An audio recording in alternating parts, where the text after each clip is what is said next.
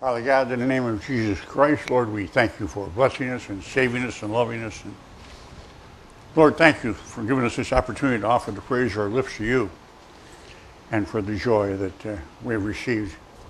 And Lord, we ask that you open the eyes and ears and hearts of our understanding that we may receive more of you this day. That was to be a joy that's never to be taken back. An eternal joy. More God, more God, more God in each life. That's the most important thing when you pray. You pray for other people and you pray for yourself. Pray for more of God. That's the number one thing to pray for. After that, you can pray for things or whatever. But pray for God. More of God. Praise God. Hallelujah. Amen. Okay. Today we're going to talk about the wedding. There's a wedding waiting for us. Soon to be here. And the title is Come, the Wedding is Ready. Are you? And it's all about our readiness. Let's start off with that. And what I'm going to do, I'm going to cover Matthew 22, verses 1 through 13. But it's all broken up. So I'm going to read the whole thing to you first. It's right here, right out of the Bible. And then we'll be able to maybe comprehend the wholeness of it as we go. And Jesus answered and spake unto them again by parables, and said, The kingdom of heaven is like unto a certain king, which made a marriage for his son, and sent forth his servants to call them that were bidden to the wedding. And they would not come.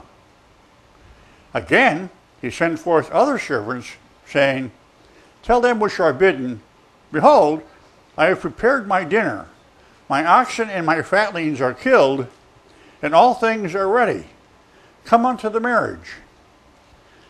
But they made light of it, and went their ways, one to his farm, another to his merchandise.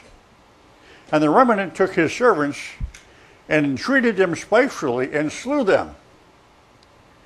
But when the king heard thereof, he was wroth, and he sent forth his armies, and destroyed those murderers, and burned up their city. Then saith he to his servants, The wedding is ready, but they which were bidden were not worthy.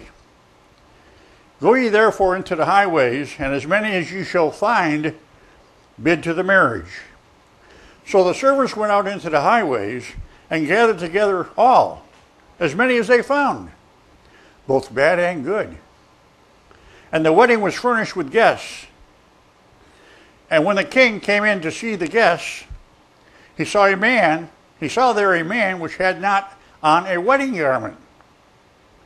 And he saith unto him, Friend, how comest thou in hither, not having a wedding garment? And he was speechless. Then said the king to the servants, Bind him hand and foot, and take him away, and cast him into outer darkness. There shall be weeping and gnashing of teeth. For many are called, but few are chosen.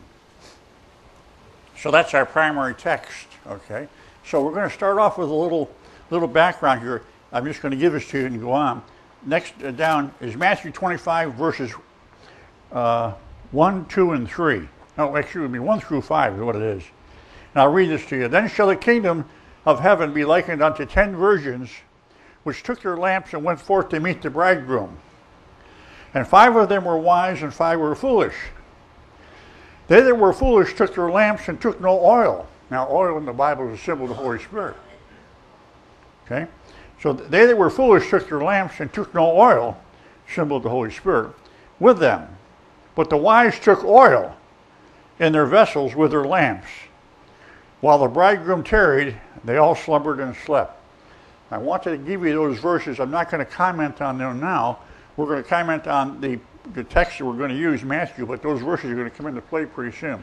So let's start off now in Matthew chapter 22. We'll do over again now, verses 1 through 3. And what God is talking about here is the Old Testament, okay? And Jesus answered and spake unto them, and that's the multitude of people that were around him, and spake unto them again by parables. And a parable is a comparison. It's stories used to illustrate and explain what you're saying, all right? Let me just drop down while we're doing this about the parables of the first footnote here, Matthew 13:34. All these things spake Jesus unto the multitude in parables, and without a parable spake he not unto them. We are the multitude. Everybody's a multitude, saved and unsaved alike. And again by parables, and without a parable spake he not unto them. He didn't speak unto the people without a parable.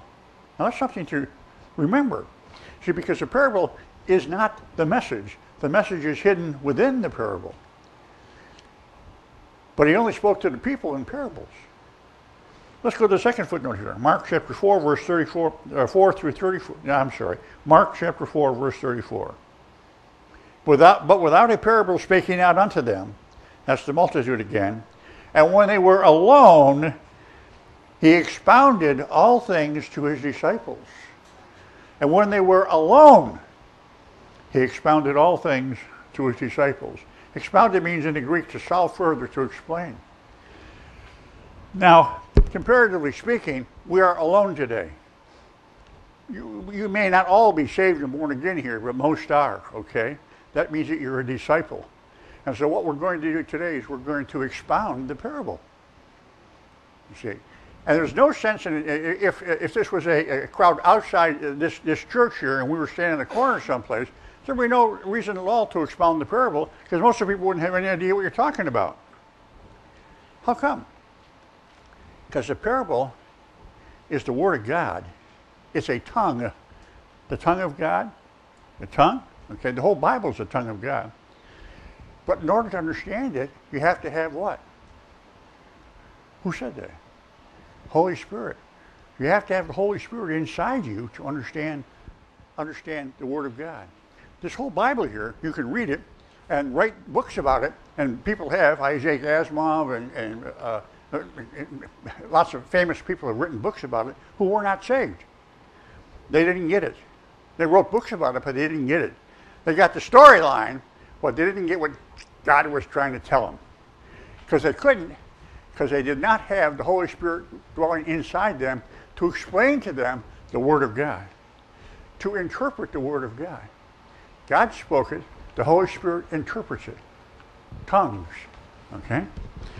Now let me go back up here and start. And Jesus answered and spake unto them, again by parables, and said, the kingdom of heaven is like unto a certain king, and in this case it's Father God who is the king, okay? So we have to remember that.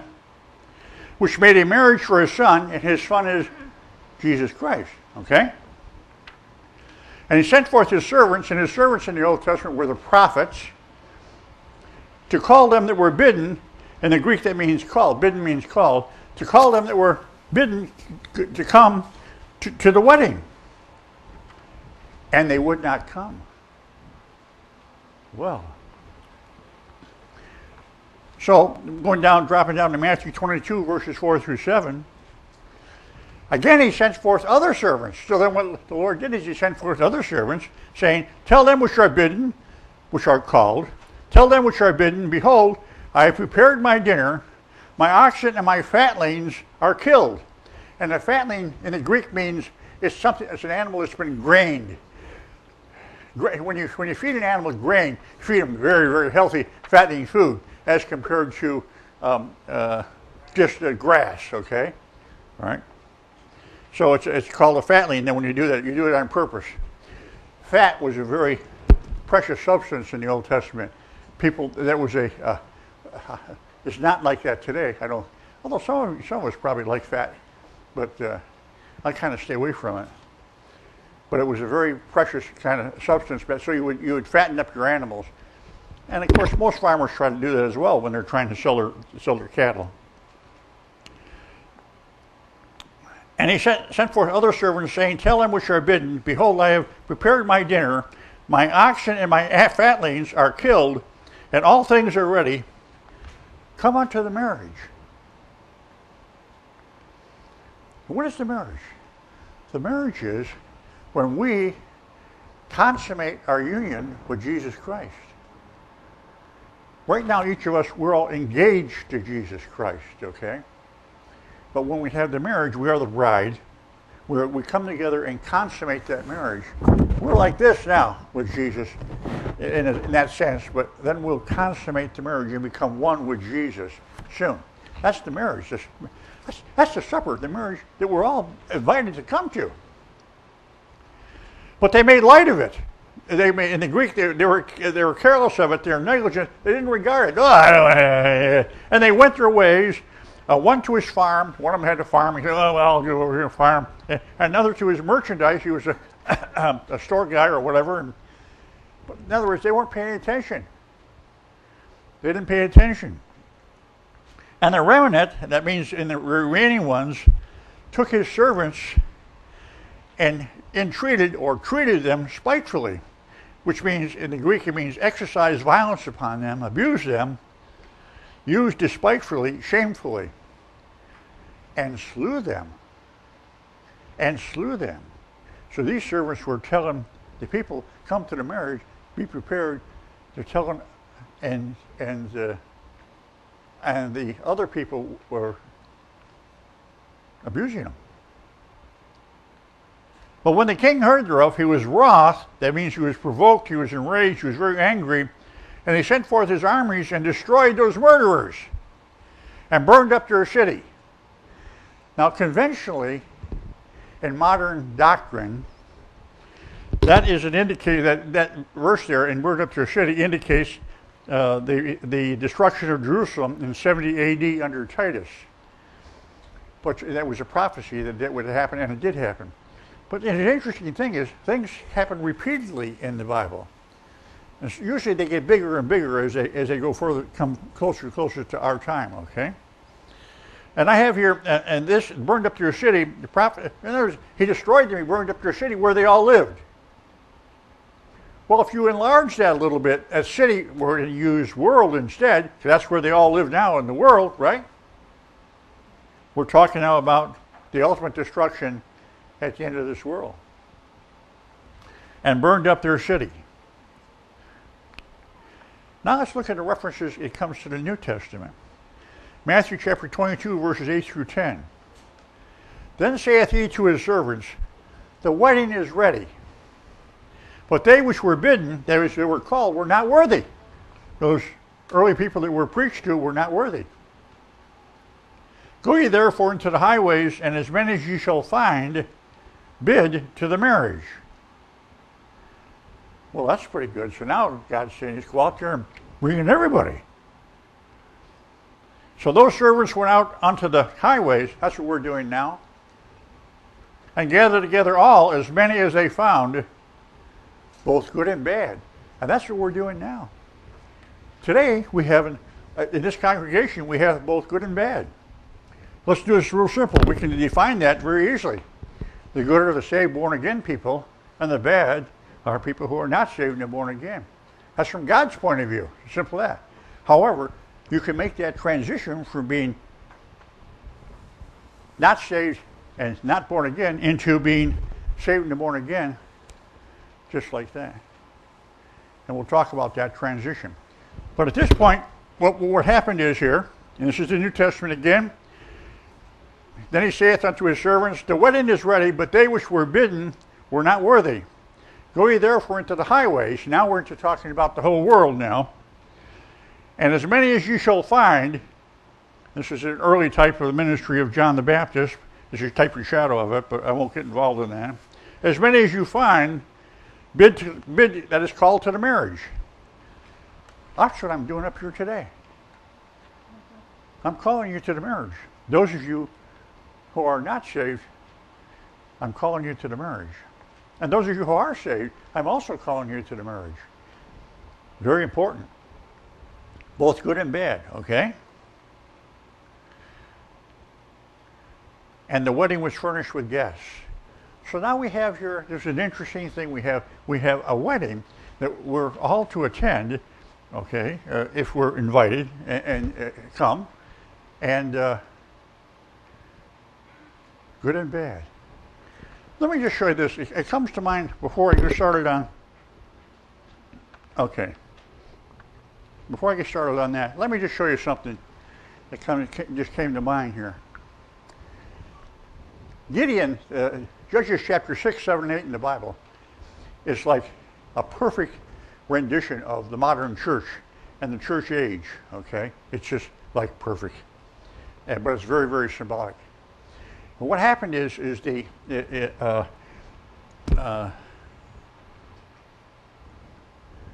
Midianites, who were primarily Arab tribes, essentially Muslims, okay, before the time of Muslims, but they predated the Muslims, okay. The Midianites invaded the land of Palestine. And there were 135,000 Midianite warriors.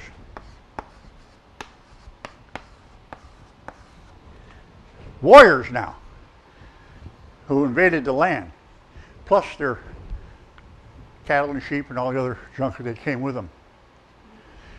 And what God said to Gideon, and Gideon in the Hebrew, his name means a feller, F-E-L-L-E-R, and it doesn't mean a feller like a guy. It means one who fells something, like a tree. That's the secondary meaning, is a tree, a feller of a tree. So Gideon is representative of Jesus Christ, because that's what Jesus Christ did as a carpenter, isn't he? So God came to Gideon and he said, assemble an army. We're going to defeat the Midianites, the 135,000 Midianites that have invaded the land. And Gideon called out the 4 tribes. Out of the 12, he called out the 4 tribes, and he amassed a total of 32,000 Israelite warriors answered the call. They responded to the call. So we can put that like this. 32,000 people came to church. Gideon called to the 4 tribes. Out of the 4 tribes, there may have been a couple 100,000 warriors altogether in the 4 tribes. 32,000 responded. Okay? They came to church. Then what God said to Gideon is, the people are too many that you have. All right? And this was like 4 to 1 odds, kind of. All right?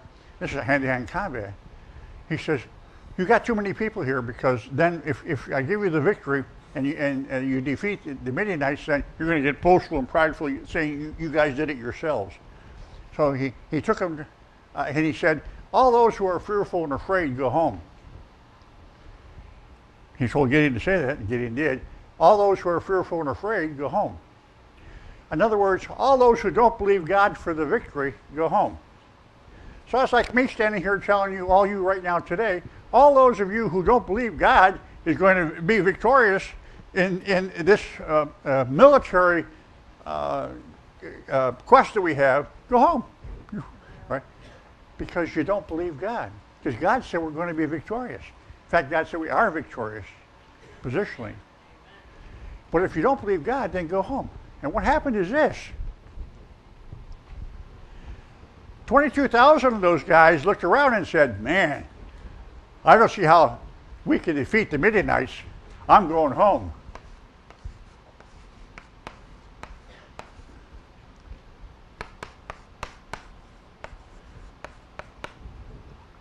Now, when you don't believe God, are you saved or are you not saved? Not saved. Don't believe God? Not saved. These 22,000 people responded to the call, but then they didn't believe God, and they went home. They retreated. They went home. That left 10,000 people, 10,000 warriors who believe God, who are saved. So then the battle was 10,000 against 135,000. Now the odds are like 13, 14 to 1. Our hand-to-hand combat, impossible. Impossible. So, what God said, the people are too many. Because if I give you the victory for even the 10,000, you'll say, we did it ourselves. So he tested them again. Now these are saved people he's testing now. You see. Saved people. So he tested them again and took them down to the water, and depending upon the way they drank the water, 300 of them wound up I'll do it like this. I'm not going to get into the, because it's not my point in this. I'm going too far. But out of the 10,300 people were chosen warriors to go against the 135,000, and 9,700 were backup troops. They went to their tents. They didn't go home. They went to their tents. They were support troops. Okay. I wanted to give you this idea of coming, answering the call. The call is going out to all the country, church today. Answer the call. Out of the perhaps 500,000, 2,000, 3,000 people that know that we're having church here today, you people responded to the call. Okay, so now you're in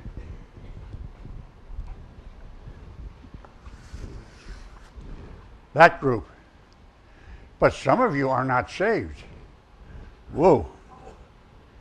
Some of you are not in this group, you're in this group.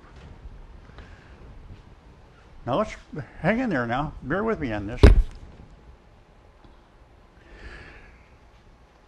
So those servants went out into the highways and gathered as many as they found, both good and bad, both bad and good, both professing Christians and confessing Christians.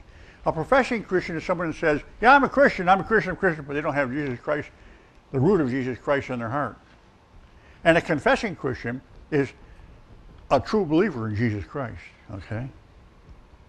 And the wedding was furnished with guests.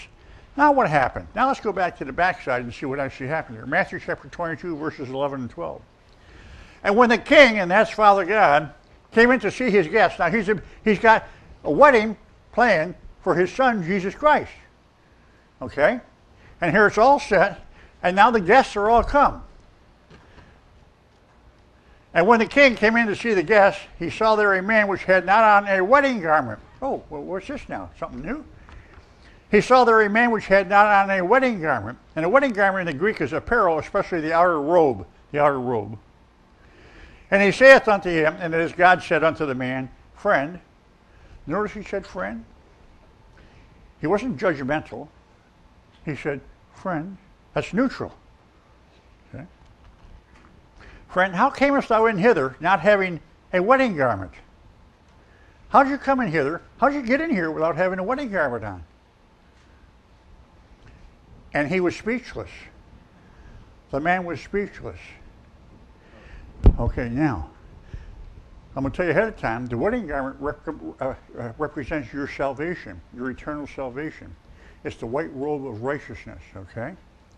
This man didn't have a wedding garment on. Now, how it went in back several thousand years ago with the Jewish people is if you were to get married to someone, you first got engaged, you signed a contract with them, and then you parted, and the woman went back to her home, the bride-to-be, and the bridegroom-to-be went back to his home, and you parted for perhaps a year or something of that nature, a long, long time.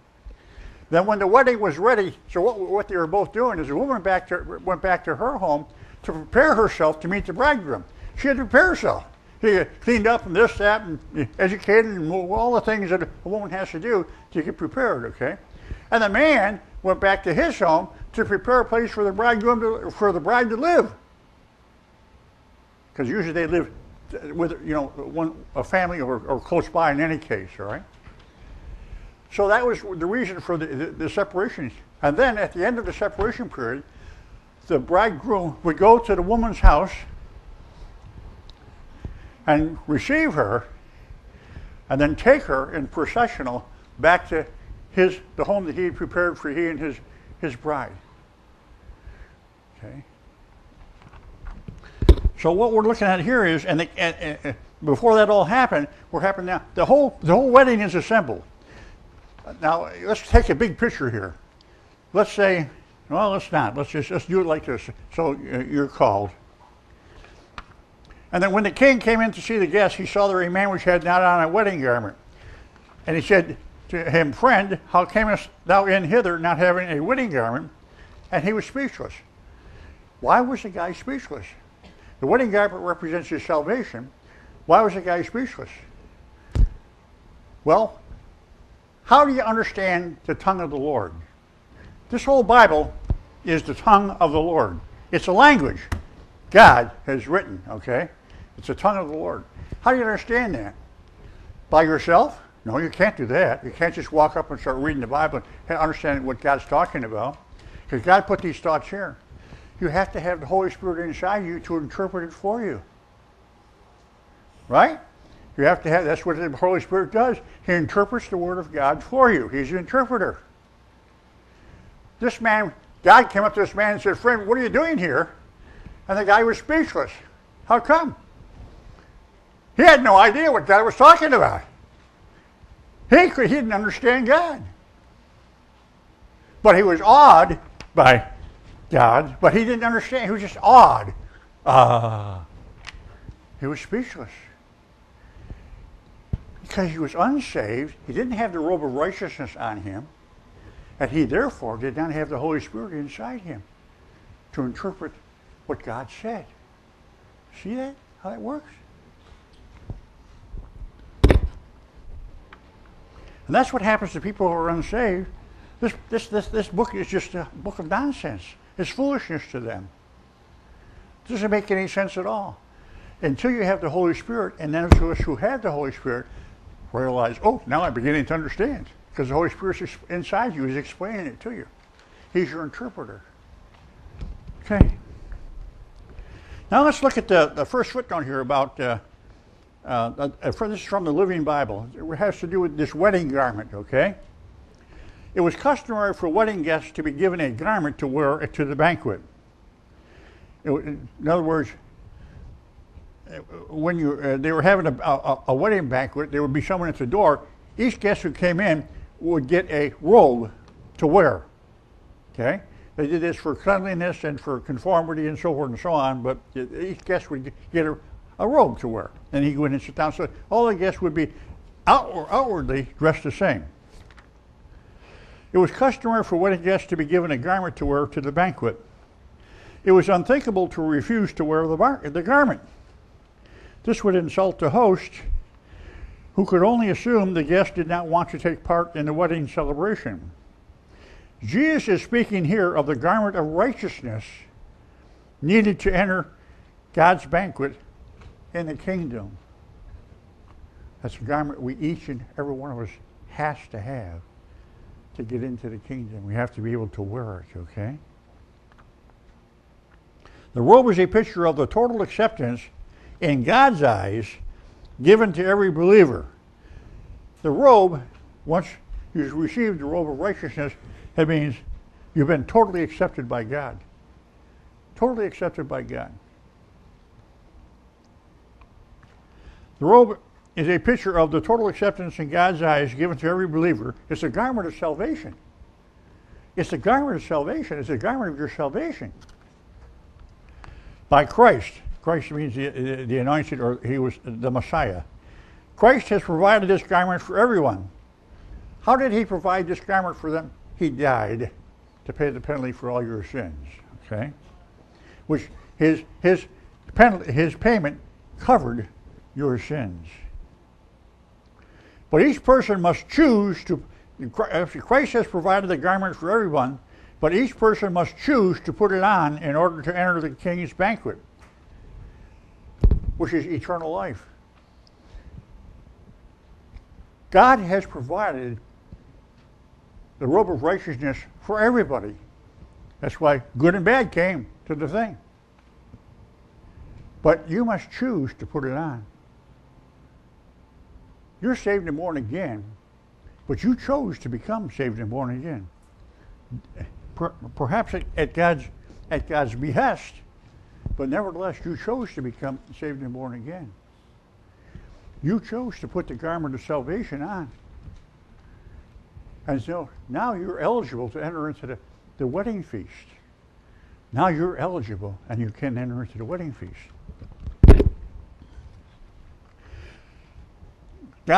Christ has provided this garment for everyone, but each person must choose to put it on in order to enter the king's banquet hall. That's eternal life. Now, the second footnote comes from the Full Life Study Bible, also about a wedding garment. And this says, many within the visible manifestation of the kingdom of heaven will not be wearing a wedding garment, and hence are not of the chosen. Remember, God said at the end of this parable, or Jesus said at the end of this parable, many are called, but few are chosen.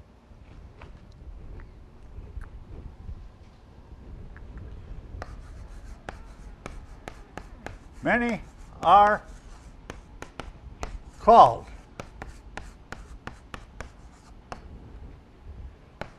but few are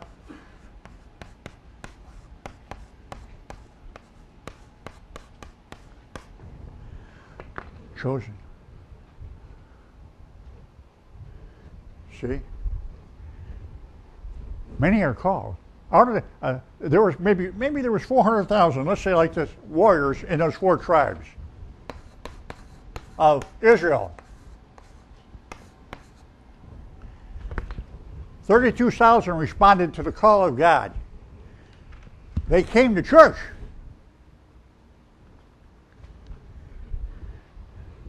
But then, after God tested them, 22,000 went back home. Now, while I've been standing here preaching, we've already had a half a dozen people leave. As you perhaps don't know about toward the rear. Not half a dozen, maybe 4 or 5 anyway. Why did they leave? Not chosen. Went home. Got it? Not chosen, went home.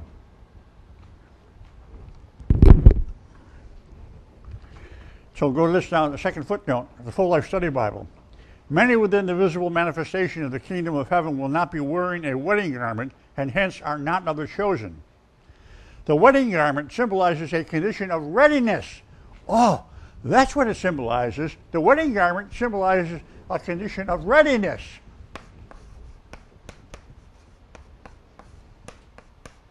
Readiness for what? To be united with Christ. Ready to consummate the wedding as the bride to the bridegroom. Ready to be the bride. Have cleaned yourself up, have gotten everything straight, have and figuratively speaking, well, how would it apply to what we're doing now? Have read the Bible, have done this and that, have talked about Jesus Christ, have witnessed to people that are ready, ready, ready, ready, ready. Because God's calling. And He's asking, are you ready? Are you ready? These people here,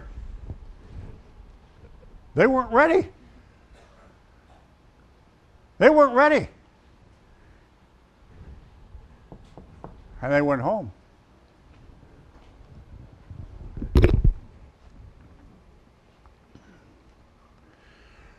The wedding garment symbolizes a condition of readiness, which means a present possession of true faith in Christ. These people have a present, right now, they're in possession of a true faith in Christ. Truly believe God and Jesus Christ. But not everybody does. Not everybody does. A condition of readiness represents a possession of true faith in Christ and continued obedience made possible through the grace of Christ. Christ refers to the man. I should skip that part. Let me drop down to A. Ephesians chapter 6, verse 15. Ephesians chapter 6, verse 15. Talks about putting on the full armor of God. Ephesians chapter 6, the full armor of God, the helmet, the breastplate of righteousness, and the helmet, and this, and the sword of the Spirit, and this stuff. But it also says this. It says this here.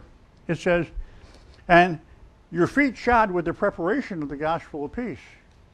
That's part of being ready for the Lord. That's part of the. I don't have it here.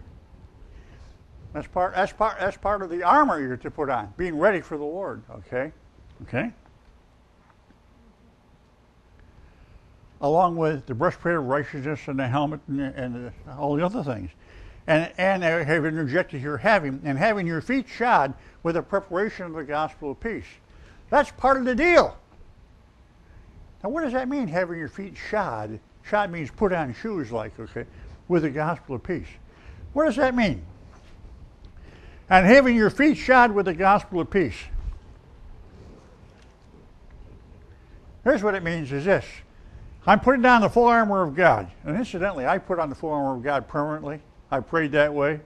I don't pray every day to put on the full armor of God because I've got it on all the time. When I sleep at night and when I wake in the day, it's always on. I prayed for it to be that way. If I put on the full armor of God and have my feet shod with the preparation of the gospel of peace, what does that mean? What is the gospel of peace? That's this. But what is this? This is the Old Testament and the New Testament, isn't it? Oh, it's the Old Testament and the New Testament? Let me show you putting on the Old Testament, and now I put on the New Testament. Now, I'm a soldier in the army of God. I've had my feet shod with the preparation of the gospel of peace. What does preparation mean? Preparation doesn't mean I'm going to go out and attack and destroy something. It means I'm prepared as a warrior in God's army to do his bidding. I'm prepared. I'm prepared to meet Jesus Christ. I'm prepared to meet God. I'm prepared to go to heaven. I'm prepared to minister the gospel to all the universe. Are you prepared? I have my feet shod with the gospel of peace. Old Testament, New Testament. And that's what I walk in. That's what I walk in. I'm just giving you my personal thing, what I do. What you do is up to you. Does this mean that I'm like walking on water and no. I still have sin in my life as well. But when I die, that sin's going to be all gone. And then I'll be a pure soldier of God. Pure. Pure. Pure.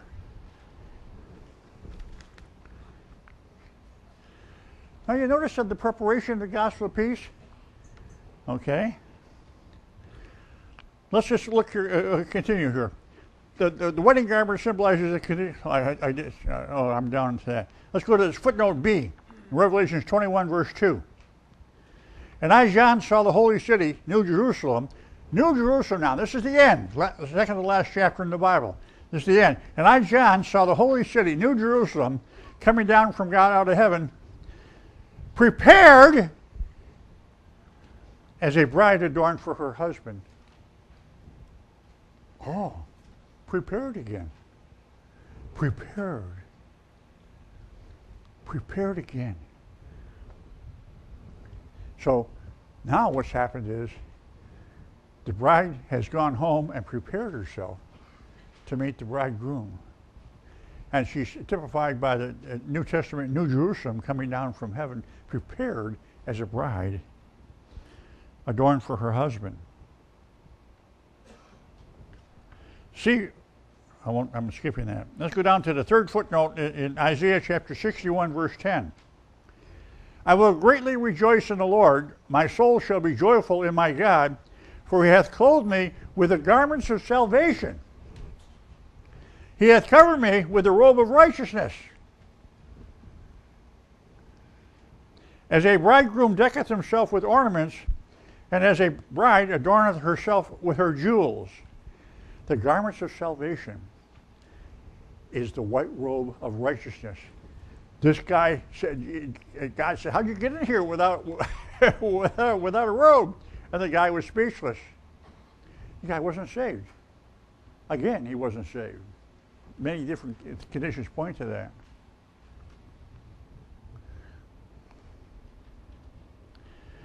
Let's go to the fourth footnote, Isaiah chapter 64, verse 6. This talks about us right now, all of us, perhaps before we were saved. But we all, and even now as well, but we are all as an unclean thing, and all our righteousnesses are as filthy rags. And we do fade as a leaf. And our iniquities, in the Hebrew that means perversities, our evil, our sins, like the wind, have taken us away from God, our sins. Okay? That typified exactly an unsaved guy, and it also applies to me as a saved guy because I still have sin in my life, but not as much as I used to have, because the more I read the Bible, the more I talk to God, the less sin I have.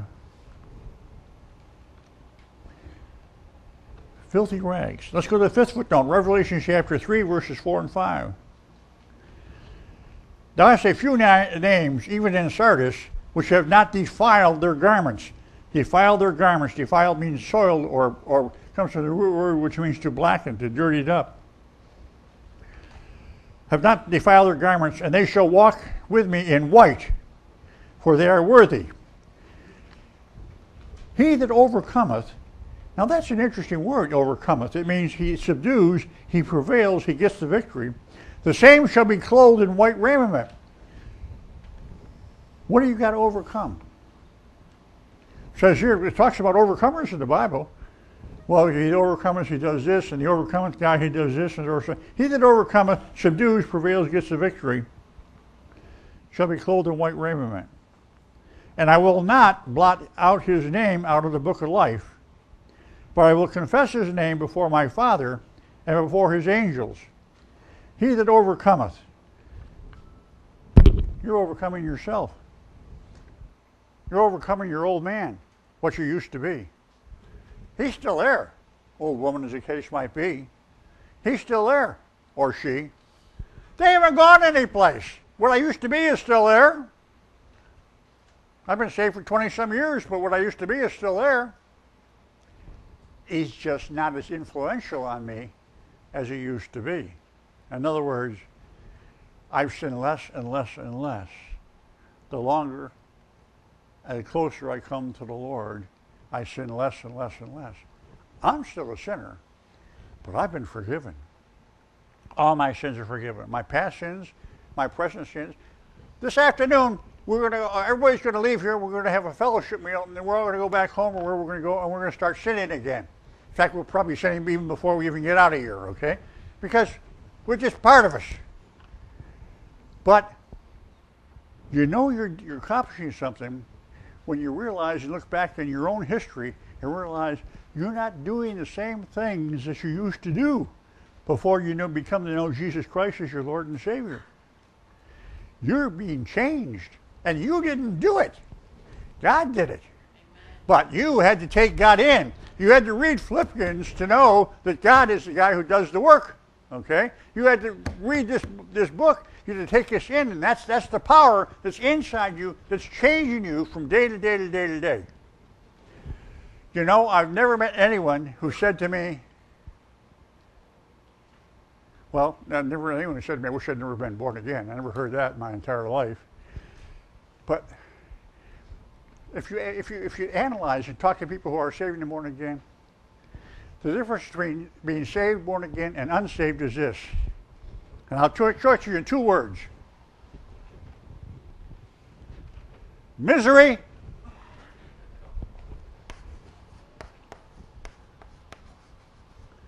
which is unhappiness and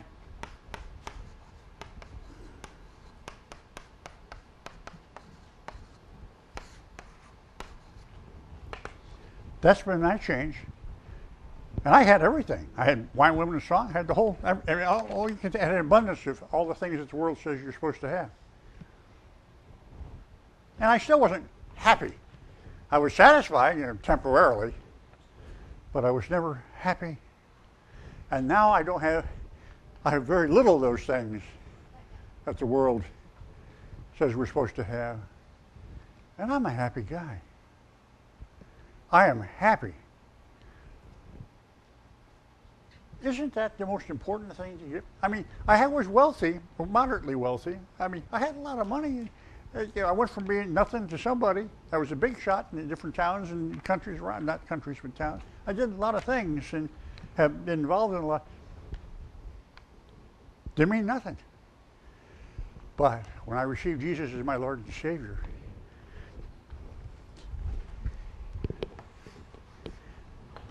that's when that started happening. I started to get happier and happier and happier. And now I have very little. I mean, comparatively speaking, like I used to have. But God's provided for me. Everything. And that's what he says. He says, cast your cares upon me, for I care for you. Or for he cares for you. He cares about you. Because I've become a child of God. And you who have become children of God, God cares about you too. Why does God care about you? For one thing, he can identify you because you're all, every one of you who's saved and born again, is wearing a white robe of righteousness. When God looks at you, that's what he sees. Man, isn't that something? And we who are saved and born again are going to enjoy the fellowship and the consummation as a bride with the bridegroom, Jesus Christ, at the supper of the Lamb. That's waiting for us. And incidentally, right immediately as that ends, the millennial, in fact, that is part, I think that's the beginning of the millennial kingdom. At the conclusion or during the marriage supper of the Lamb begins the millennial kingdom of a 1,000-year reign of Jesus Christ on this earth. Because he'll reign through us.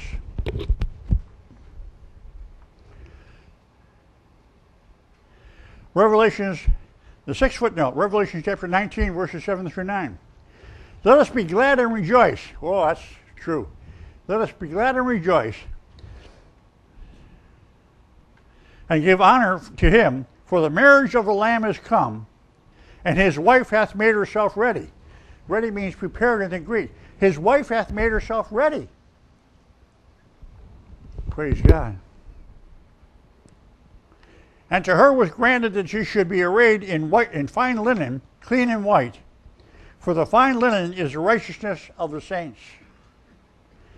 And he said unto me, Write, Blessed are they which are called unto the marriage supper of the Lamb. Blessed are they which are called unto the marriage supper of the Lamb. And he said unto me, These are the true sayings of God.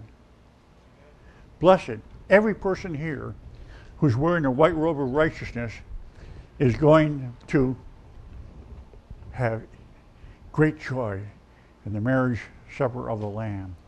You are blessed. You are blessed, you are blessed, you are blessed. However, how about that guy who didn't have the robe on? What happened to him? Matthew chapter 22, verses 13 and 14. Then said the king to his servants, that's us now, Bind him hand and foot, and take him away and cast him into outer darkness. This is the guy who is speechless. Bind him hand and foot. That's so he can't, the hand is work, and your foot is your walk. Bind him hand and foot so he can't walk in the kingdom, he can't work in the kingdom, okay? And cast him into outer darkness. There should be weeping and gnashing of teeth. Let me describe outer darkness to you, the terms that I believe is what it is. Space, of course, you look out into the universe and you see the spaces, you see the stars, okay, and the sun, but at night you see the stars, but there's the black in between. That's space, okay? That's the void. That's where you'll be cast into the void. You'll be cast alone, bound hand and foot, can't move, all right? And no one will ever talk to you again. It's called ultimate solitary confinement. You can't see anything, you can't feel anything, and no one will ever talk to you again. No word at all from anyone, forever and ever and ever. Now that is not the type of existence that I would prefer. You know why he did that? Cast him into outer darkness? Because this man who was speechless was a weed, W-E-E-D. You know, there's wheat and there's weeds. And what do you do with the weeds?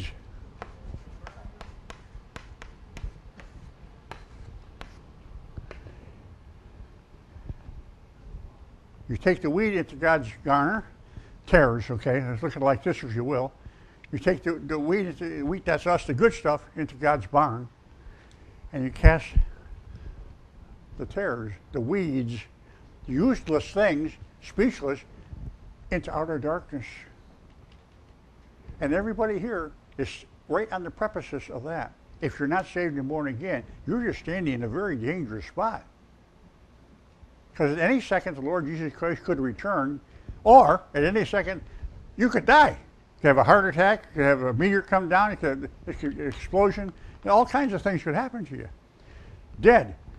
Done. Once you're dead, you're done. That's it. The Bible tells us we don't even pray for the dead. How come? Because God has already made his decision about that. Once you're dead, you're done. And how would you like to spend all eternity in nothingness?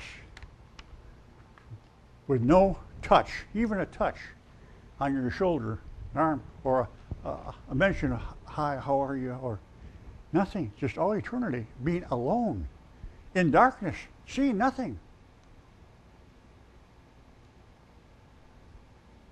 That's the very opposite of God's love. But what you're seeing here, that's how extreme it is. Take God's love, his immense, enormous, unfathomable love, and take the opposite of that is the guy walking, not walking, but the guy floating in eternal darkness, or girl floating in eternal darkness. You ought to be scared. I would be.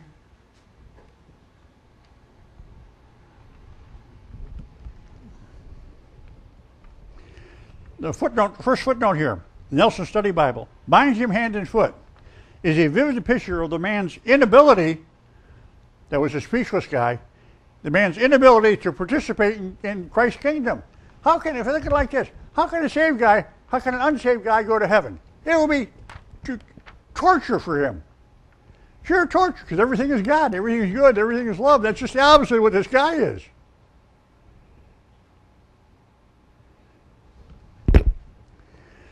Is a vivid picture of the man's inability to participate in Christ's kingdom. Someone claiming to belong at the wedding while refusing to wear the correct garment was similar to the Israelites who claimed to be God's people while refusing to obey him. I talked to you about the tithes. The Lord says, and that's a sacrament to me. The Lord says, tithe, obey me. He says, I'll reward you. I'll open the windows of heaven above you. And still you don't, he gave you a reward, and you still don't tithe. You don't obey God. Well, you ain't going to get a second chance. Obey him now or never. Everything could end. Now, eventually, we're going to have a nuclear warfare, and one of the first things they're going to hit is this command post over in Tampa, the air base there. Well, that's going to affect us, of course. We're going to be gone. We don't have to worry about what we're going to do after nuclear warfare hits. We're 12 miles away from it or so we're going to be out of it. Actually, about 15 miles. And where are you going to go anyway? Even if you live through it, where are you going to go? We're in Florida. We're on the coast. Anyway, we're getting involved in that. The Israelites who claimed to be God's people while refusing to obey. This man was an impostor, and when he was discovered, as all impostors will be, he was cast into outer darkness, referring to the judgment. The full life study, the second footnote, the full life study Bible. Few are chosen. Many are called, but few are chosen. Few are chosen. The call to salvation goes out to many. The call to salvation goes out to many. Let's say 400,000 warriors of the 4 tribes. But only 32,000 responded. And then of the 32,000, only 10,000 of them actually believed God. The call to salvation goes out to many. However, the few who are chosen to inherit the kingdom of heaven are only those who respond to God's call, number 1. Number 2, repent of their sins. And 3, believe in Christ. That's how it works. First, you respond. Everybody here today responded to God's call. You're here. Now, to be saved and born again, you must either have repented of your sins or are willing to repent of your sins, and you must believe in Christ. Believe in Jesus, believe God, where these guys here didn't do it. These guys will be burning in the lake of fire. They'll be cast down into darkness. Responding to God's grace by the free exercise of our will brings us into the chosen people of God. Now, why did God put it on me to give this message for you today? Because it's about here, guys. Boy, you can see that. I mean, anybody can see that. We've about had it. This whole country's about had it. And when this country's had it, the whole world's had it. Things are going to happen real fast from here on in. And they're happening real fast from here on in. I believe the Lord Jesus Christ is soon to return to take us out of this mess when it gets really bad, which is a lot worse than it is now. But that might only be in a week. You can't tell anymore about these things. Look at Turkey over there. Has now got a rebellion going on. It's going to happen all over the world. And then all the nuclear bombs are going to start floating around. And I believe that's the coming of Jesus Christ at the same time. Praise God. Jesus Christ said in John 3:3, except a man be born again, he cannot see the kingdom of God. See means understand. Well, the fellow he was talking to is a guy named Nicodemus, and Nicodemus didn't understand. He was an authority in the Bible, and he didn't understand. So the Apostle Paul in Romans 10:9 explained how you become saved and born again. He said that if thou shalt confess with thy mouth the Lord Jesus, say words out loud, a prayer of the Lord Jesus, and believe in thine heart, and believe in thine heart,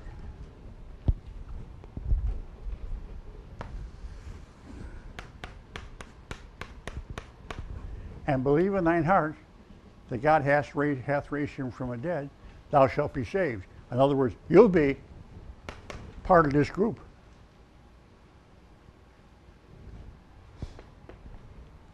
So I ask today, I have a little prayer that I say. And if there's anyone here today who would like to receive Jesus as your Lord and Savior, I'm going to say this little prayer, and you can say it with me and receive and become a child of God. Be no more speechless, but God will give you put it in you to speak, to understand God, Him. But you can't understand God unless you received Jesus Christ, the Holy Spirit, into your heart. So this is how you do it. You say some words out loud. A little prayer, asking God to forgive you your sins and to cleanse you and bless you with more of Him. Anybody here like to say this with me today? I'll say this. Yes, sir. Yes, sir. Anyone else? Anybody else like to receive Jesus Christ as your Lord and Savior today? Back there? Yes, sir. Come on forward a little bit so I can see you. Good. Anybody else like to receive Jesus as your Lord and Savior? Anthony, have you done it? Will you come up? Come up, please. I'm not going to do this. But you see, I've preached to guys and had the same guy raise his hand maybe 200 or 300 times over the course of a few years. Thank you, dear. God bless you. All right. Anybody else, join us. And, they'd say the prayer. There's 2 or 300 times, and they'd say the prayer every time. But one time it took. It only takes one time. The last time they said it took. See? So, now we have an internet congregation. If any of you folks in the internet congregation would like to say this prayer, please stand where you're at and repeat after me this prayer. And yes, no, that's all right. That's all right. Anybody here would like to say? I'm going to say the prayer for these 3 folks, okay? And anybody who would like to say this with me, please. And be like an angel escorting them to the heavenly door. Please stand with me and say it with me as well, okay? Your name is? Joseph, do you believe that Jesus Christ died on the cross and paid the penalty for your sins and was resurrected? Your name is?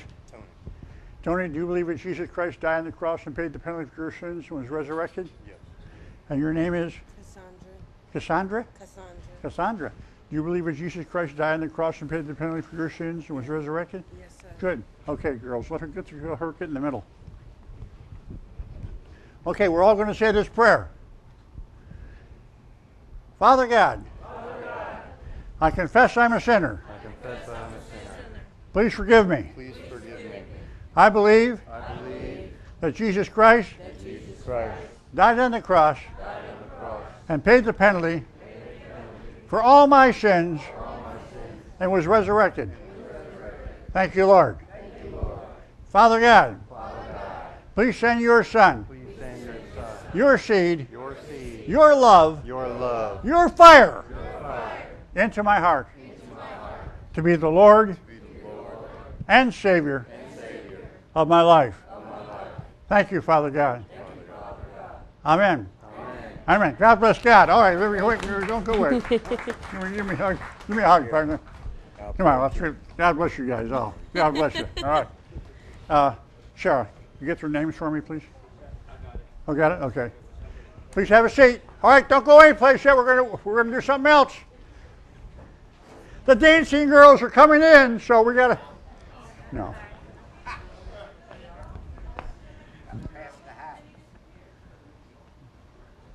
Okay. Oh, yeah, I know what we want to do. I forgot. Come on. Okay, we're going to take tithes and offerings now, okay? And we do this at the end of every message. If you don't tithe, it doesn't mean you're not going to go to heaven. God's not going to kick you out of heaven because you don't tithe. That's like sinning. You make a sin, and you say, oh, I can't go to heaven now. I swore, I did something. No, God's not going to kick you out of heaven. You're boys and girls. God, I mean, how many children do you know who are perfect? I mean, you got kids. I never did any kids that was perfect. Did you? God knows you're not perfect. He knows you're still going to make mistakes. He knows you're going to still sin. But you need to think about what God said in Malachi about tithing. He said, return to me. Return means the assumption is he's given you everything that you have. He says, return to me, and I will open the windows of heaven above you so that you cannot receive all the blessings that are going to flow down upon you. And they'll flow off of you onto other people. That's what he said. And then he said this. He said, try me. He said, test me. Try in the King James, but he said, that means test. He said, it's the only place in the Bible God ever said, test me. You don't ever want to test God. Like, you know, oh, there's a truck coming. I'll walk out in front of that. I'm saved and God will save me. Bang, you're gone. All right? You don't ever want to test God except for this one time. He said, try me. He said, tithe and see what happens to your life. He said, tithe and see what happens to your life. How come? Because it's going to change. You know how come? Because I'm going to bless you. Your life is going to be blessed. What kind of a life are you living now? Could it be better? And this is also a symbol of your a self-test, because you know your heart. God knows your heart, but he wants you to know your heart. Are you going to be obedient to him? Because that's what God wants. That's the purpose of this obedience. What you're doing is by tithing, you're casting your cares upon God. All right. He's going to take care of you. So you made $10 this week. $1 of it, 10% goes to God. All right. He's going to take care of you. He said he's going to take care of you. Let him take care of you. Praise God. Father God, in the name of Jesus Christ, we thank you for blessing us and saving us and loving us. And Lord, thank you for speaking to us. Thank you for saving us. Thank you for saving us. Thank you for saving us. We so look forward to being with you. Oh, praise God. In the name of Jesus Christ, our Lord and Savior. Amen. Hallelujah. Hallelujah. God's coming soon. One more thing before we go. We're going to have you stand and pray about the food we're about to partake of. Father, in the name of Jesus, we come before you. We thank you for protecting us in our coming and goings, dear Lord. As we go out and share this meal together, we ask that you put the blessing here, Father. Let us edify each other and glorify you. In Jesus' name. Amen. Hallelujah. All right. Fellowship meal in the other warehouse. We're ready.